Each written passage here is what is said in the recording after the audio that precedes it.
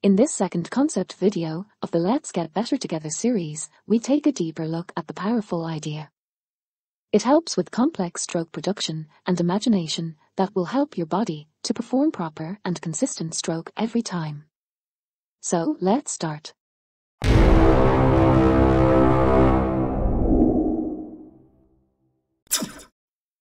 Hello friends. Welcome to the New Level TT channel where all table tennis secrets are at one place. At the episode 4, we are talking about linear strokes and disadvantages of perpendicular hitting. Also, how to get feeling for the stroke when the hit is performed with inclined paddle. Closing animation is showing complex stroke dynamics for forehand active phase in 3D. That lesson is actually hard without further explanation.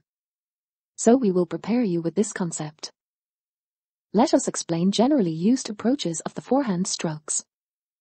Linear strokes are performed usually only with forearm rotation over the ball. Shoulder rotation helps with guidance of the arm in such way that the energy is transferred to the ball in linear fashion. Body rotation is very small and forced. And joints experience too much stress. At the time of hitting, the body is in strong forehand posture. Any small adjustment changes stroke quality drastically. This means lot of errors during play. Tangent strokes use heavy rotation of the body and rigid arm structure as extension of the body. Reason is to create bigger radius when hitting the ball. This ensures bigger torque. Players often have different arm postures based on grip, stance and comfort zones. Body is parallel to the direction of the played ball at the time of hit. Some players use combination of both, but they are basically creating linear strokes with added rotation. This is not effective. Notice that there is only single axis where force is applied or combined for these two approaches.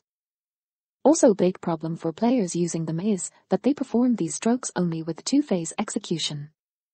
Backswing and active phase. We actually need 3. So we have backswing, locking and active phase. Remember it. Players usually compensate with pause before the stroke when the ball is rising. It is better to lock the dynamics of the ball with the forearm movement and your legs bounce like the ball. Your forearm need to be on circular path during whole stroke execution. If you use circular motion to guide a stroke, pause is very bad for you. Concept we are going to present on the next slide is used to understand and create complex but very smooth and consistent strokes. Complex stroke uses circular forces on 2 axes. This have so many advantages. At the illustrations, white dashed line represents general force created by arm joints. White solid line is showing force produced by body rotation. Now, after we explained all these things, we are presenting our cone on the rod concept. The cone is created by the rotation of forearm around elbow. This cone has inner hitting space inclined due to angle of the paddle in our hand. On the circle we have 4 points, where one of directions is always changed. Aim is to lock 3 pads to the rhythm of the incoming ball. Cone helps you with timing of backswing, locking and hitting due to points on the circle you are drawing with your forearm. Get back to the lesson 1, and now you will see that this part was skipped for a good reason. Rod is the main tool for delivering power and is actually easy to control. This rod movement is created by simultaneous rotation of body, weight transfer and guiding the elbow upwards. This creates 2 main force components. Your body feels them both. Main idea is to let forearm traverse these circle points fluidly, but consciously, and focus only on the elbow limit positions first. Our goal is to move elbow from end of the backswing to the point of the start of the active phase. When active phase starts, elbow already pushes forearm directly to the point of the start of active phase. At that time, our forearm is already at the right starting position due its rotation.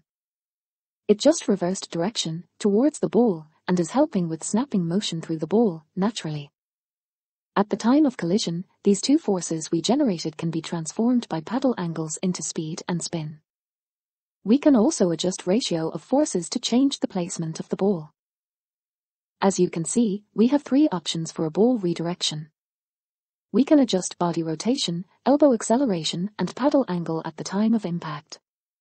This gives us high consistency.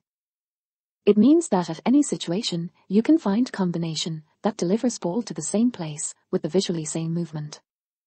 This is not the case for previous two approaches. One last advantage is that mastering this concept is actually teaching you 4 powerful strokes at once. Only difference is direction of rotation and the actual path on the circle where you hit the ball. Do not forget to subscribe to our channel, and we share more tips that will have huge impact on your overall game in the future. See you next time.